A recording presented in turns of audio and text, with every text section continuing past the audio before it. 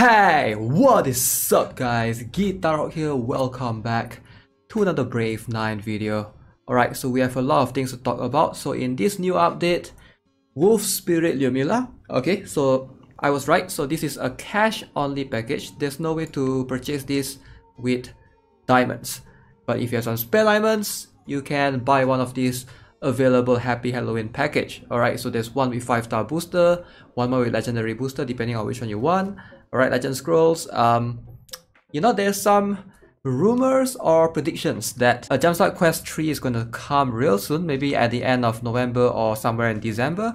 So if you guys want to be prepared, you want to stack up some legend scrolls, this is a pretty decent buy. Alright, you get legend booster out from this as well, and a bunch of honor points alongside with red slime queens, which is always welcome. Alright, and some gold.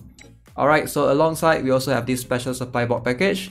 Seems like a decent value. It's going to be available for the next 24 hours. So if you guys caught on early on this video, that's going to be a very decent package to buy actually. If you are a spending player, I would recommend buying this. Over 2000% value. So besides that, what else are we getting? Okay, so there is a very unique, okay, when I say unique, I meant like super unique stuff going on right now with these hot deals. Okay, so these hot deals I believe will last, look at this, exchange crystals for other items for 18 days. So does that mean that we're gonna get, like these incredible hot deals for the next 18 days? Like, is it mentioned somewhere right here? Let me check. 22nd, 3rd, 4th. Okay, pretty crazy if it's really the next 18 days. Like here it says 16 days though. So that's pretty insane. So if you're a veteran player like me, right? I'm sure you have plenty of these crystals. You have plenty of low crystals, medium crystals, and high crystals. So you can just buy. In this case, you're exchanging the low one for the medium one, which I don't think I mind because I do have plenty of low ones, and there's only so many 3 stars and 4 stars, right? So there are more 5 stars compared to 3 stars and 4 stars, ideally. So the low ones, like the value has dropped for sure. So I would recommend buying this, okay, depending on, make sure you guys check your supply. Alright, don't try to follow my footsteps because I'm a veteran player that has been playing for very long, so I have plenty of these crystals for sure.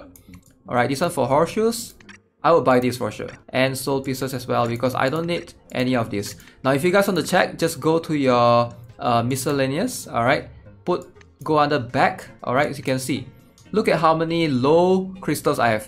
17,000, 15,000, 17,000.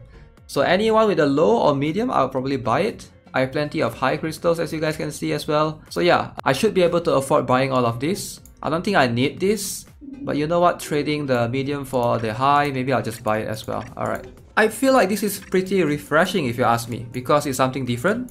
You're no longer using diamonds or gold.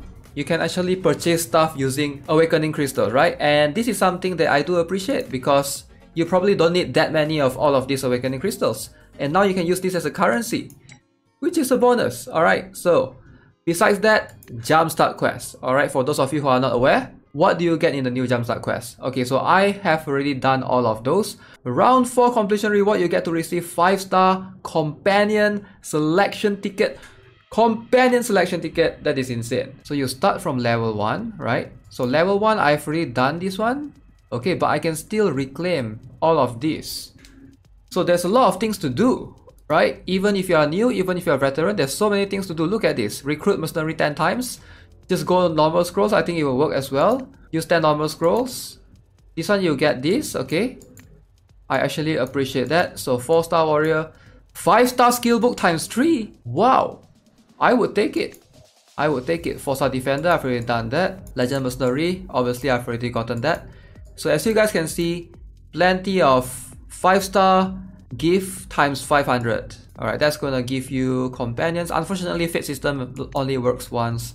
So if you have already claimed yours, so another legendary right here, and all the way to 4-star, 5-star magician, 4-star defender. I've already received that. Oh, you get 2 5-star companion selection ticket. Wow. Legend gift times 5. Okay, guys, legend gift, legend book, 5-star companion selection ticket. Make sure you guys log in, man. There's just plenty of insane stuff. Holy. Alright, very cool for sure. Okay, today's video, I want to focus more on the new mercenary Galania. But before we start, if you guys have not yet obtained the Beatrice costume right here, alright, make sure you guys do so. There's also a Gate of Chaos event going on right now. I'll have a guide coming soon. I'll need to work on it first. Okay, first things first. Let's claim that I've already recruited that. Oh, all of these are here in the mailbox. Cheerleader Beatrice for free. Alright, let's go. Let's see. Sorry, Kaylin. Time for Beatrice to come on in. There we go. Our first official Beatrice costume. I don't think she has any costume. Can I eat chocolate monsters?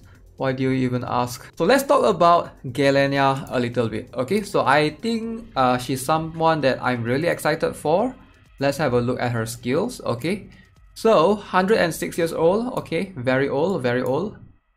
Not my type, but apparently a lot of players like her. Okay, what is she all about? If you guys are not aware, she has this ability called the Immortal Drug Bestowal. So which will basically set your HP to 1 instead of dying. So your units will never die from any form of counter, which is insane. Alright, removes Immortal Drug effect when receiving damage to death. Okay, so when you die, you basically will not die. You will get reduced to 1 HP and that effect will be removed. Okay, prohibits mercenaries from receiving Immortal Drug Bestowal effect again once you have received that. Okay, doesn't receive damage for 1 turn. Very cool. So what does this skill does? Bestows crit damage boost to allies when supporting them. Okay, and this will give you 10% crit damage times support percent. Okay, that is pretty decent, I guess. And then we have this attack boost. Okay, alright, so she gives almost everything. Alright, so once this go high enough, you not only get attack, but you also get crit rate, if I'm not mistaken. Yeah, at +9 you get a little bit of crit rate. So she gives attack, she gives crit rate, she also gives crit damage. So that is a lot of requirements already fulfilled. And she has DOT immunity for the awakening skill, which is very cool. So +10, ideally the goal, the minimum requirements for you to use her is +10 because that's where you get the cross tiles, right? And then you get a bunch of this cool stuff at +11. This DOT will help you reduce damage as well. So going all the way to +15, okay, so this skill remains the same, 28 turns.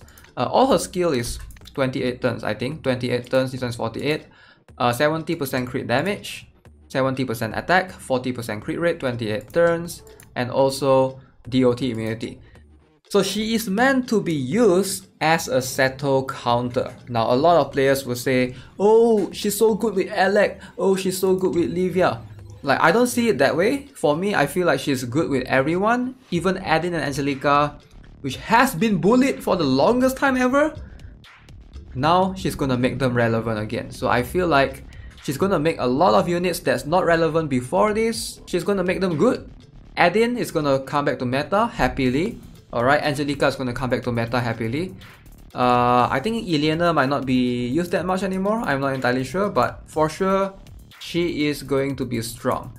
So this counter Seto heavily, right? For sure, she's like a massive Seto counter. Even this skill is meant to counter Seto because sometimes even if the Adin comes and hits Seto, HP reduced all the way to 1, right? You know, Seto still have DOT and Adin is not immune to DOT generally on his own. So giving this means that no one will die to any stupid Seto's DOT anymore, which is good. And also, she's gonna counter Jin in a way as well. You know, most units that previously dies to Jin instantly now will not if they have her buff.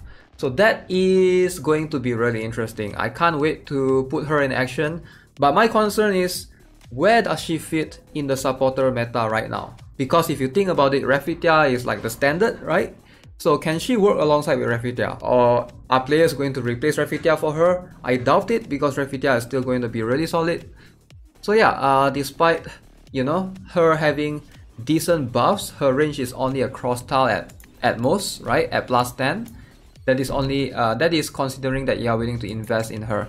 So I feel like she will not replace Rafitia, but I'm kind of curious. Maybe more players are going to run double supporters, Rafitia and Galania, and going to try to make them work with warriors. So this is going to bring back a lot of warriors, specifically into the meta, and maybe the mages like Seol will fall off a little bit. But we will see for sure if that is going to shape into the way that it is.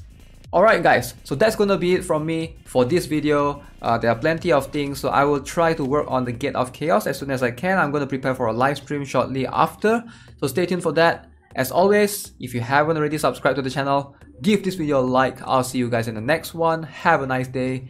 Goodbye.